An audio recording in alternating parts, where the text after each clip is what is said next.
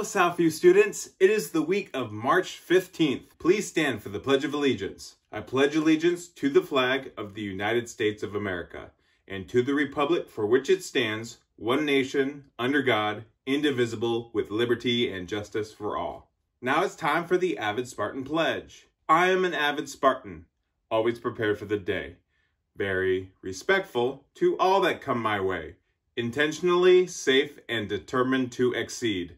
I am an avid Spartan, and today I will succeed. Avid Job Highlight. This week's Avid Job Highlight is Advertising Copywriter. Advertising copywriters develop content used to market and promote goods and services. They write ads, jingles, slogans, featured in magazines, television commercials, and other media outlets. The advertising world is a fast-paced environment, and advertising copywriters produce under tight deadlines. Some copywriters work as freelancers for a variety of advertising firms, while others work in-house for just one company. Advertising copywriters can advance to positions such as communication specialist or creative director. Today, most copywriters work for digital publications, in addition to advertising companies and companies that produce a wide range of goods. To be a successful copywriter, you will need to be able to create tailor-made content with appropriate tone, grammar, and message for a variety of potential clients. The degree that you need to become an advertising copywriter is a bachelor's degree in communications, English, or marketing. Some of the required skills to be an advertising copywriter is the ability to work under strict deadlines, good writing skills, creativity, and persuasiveness. And having a healthy imagination can be a big asset as well. Classes you are taking now that can help you as a copywriter include Project Lead the Way. Lots of projects in Project Lead the Way require a pitch on what you're going to do. That is a big part of advertising. Also, band and chorus can really help with the music side of advertising, such as jingles, like Avid Job Highlight. Visual is a big part of advertising, so make sure you're paying attention in art class too. And of course, language arts. You need to have that good grammar. You need to be able to write creatively. There are a lot of things you'll need, so make sure you're paying attention in language arts as well. Colleges that can help you become an advertising copywriter include Danville Area Community College, University of Illinois, Eastern Illinois University, and Oakland Community College. Black History Facts. We recently celebrated the amazing women in our lives. Today I'm going to talk about the very first African-American woman representative. Shirley Chisholm was the first African-American woman elected to the House of Representatives. She was elected in 1968 and represented the state of New York. She broke ground again 4 years later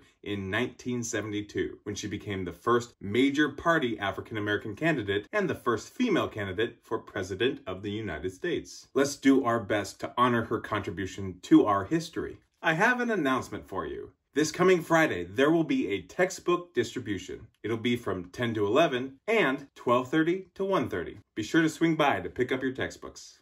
Teacher Spotlight, take it away, Mrs. Densing. Okay, welcome to the Teacher Spotlight of the week. And this week we are going to be talking to Mrs. Day. So, Mrs. Day, Yes. Where did you grow up and where did you go to school? Okay, so I grew up in Danville. I've lived here all my life. I am the youngest of 5 kids. We all went to Holy Family Grade School, and then I went to Schlarman High School. I did have a brother that went to Danville, but yeah, I've lived here my whole life. So, tell us a little bit about your track of college and your career. Well, this is kind of interesting, and it's funny because it sounds like Sierra and myself had kind of the same situation.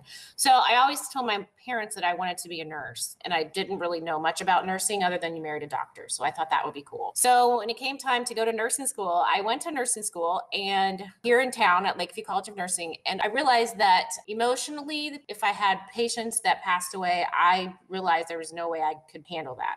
I didn't have a problem with the science. I loved it, but I just couldn't handle the thought of somebody that got really sick and died when I was trying to take care of them. So I quit school and I started working. I had like 3 jobs at the time. And one of my jobs was at a daycare. So when I was at that daycare, I decided, I really loved kids and I loved being around kids. So I thought, okay, well, I need to go back to school to be a teacher. So that's what I did. And I went to Eastern for my undergrad. And then I got my master's degree at Olivet. Okay. Very interesting. Yeah, Miss Baker decided that was the path she would follow too. So your pets, you had told me that your mom always let you have pets. So Yes. what were some pets that your mom let you have? Well, my very first pet I had was a guinea pig. Actually, I had 2 guinea pigs. I got them from my 6th grade teacher, and I believe I was in the 4th grade. And one guinea pig's name was Spike, and the other one was I named Baby. And I had them for probably, oh gosh, not very long. I want to say maybe less than a year. And I didn't realize guinea pigs, their lifespan is not very long, unfortunately. So I lost both my guinea pigs. My mom even let me stay home from school one day when Spike died because I was so upset. So I started with the love of animals when I was really young. Those 2 guinea pigs were my first personal pets. So tell me a little bit about the pets you've got now. Well, my husband and I, we like cats. We've had several cats. Right now, I have 2 black cats. One's name is Boo. We found him around Halloween, and we've had him for probably about 12 years. And then the other one, Dexter, he's also all black. And we got him from a friend of ours that they found him in a bag on the side of the road with another cat, Kitten, and we rescued him. And he's just the sweetest thing ever. Oh, I just think animals that are rescued just are so much happier. Well, yeah, and I think those are the best Other to get animals. rescued. Yeah, they're always so thankful. Mm-hmm. So tell us a little bit like what you like to do in your spare time. In my spare time, I really like to hang out with friends and be with family. I had a brother that passed away just about a year and a half ago that I spent a lot of time with because he was sick. So I was at the nursing home with him a lot.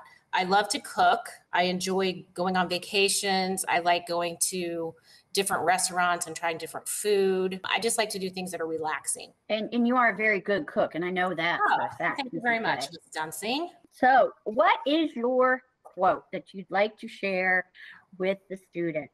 Okay, so my quote that I would like to share, I had a hard time coming up with one, but actually my husband said this and I thought, oh my gosh, that's the best quote I've heard. And it doesn't cost anything to dream. And the reason why I think when he said that, I thought, oh my gosh, that's the perfect one, is because when I was growing up, my mom never, ever made us feel like we couldn't do something. If we worked hard, if we did our best, that we could accomplish anything. And I feel like kids nowadays, especially in the kind of situation we're in, everybody's been cooped up and maybe a little bit sad. So I feel like now is the time that people really need to think about what is it that I want to do. And it doesn't cost anything. You can think about anything and then you just got to put your mind to it. Very inspirational. So thank you so very much for being in the teacher spotlight this week, Mrs. Day. I really appreciate your time, and I'm sure everybody will enjoy this. Thank you for being on our show, Miss Day. I love that quote. And thank you, Mrs. Dunsing, for hosting as always. Time for the special day of the week. Ever feel jet-lagged right after daylight savings? March 15th is National Napping Day, and it is the perfect day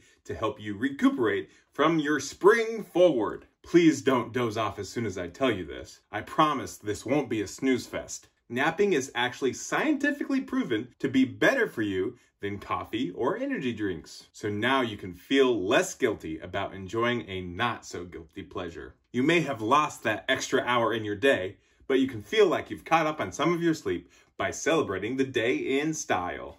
Time for the joke of the week. Did you know that it is illegal for children of police officers to refuse to take naps? They would be guilty of resisting arrest. Time for a question for you. Which ancient civilization would regularly take naps in the hottest part of the afternoon? Have your teacher email me your answer. Miss Fidel's class and Miss Keen's class are giving everyone a run for their money. They've gotten the answer right almost every week. In addition to that, I also want to shout out my own class because they also got it right. The famous mathematician whose birthday is on Pi Day is Albert Einstein. I'm going to leave you with one last word. Willowa. A willowa is a noun which means a sudden, violent gust of cold land air, common among mountainous coasts of high latitudes. One time I climbed to the top of a lighthouse, and there was quite a willowa that rushed through. I had to hold on for dear life.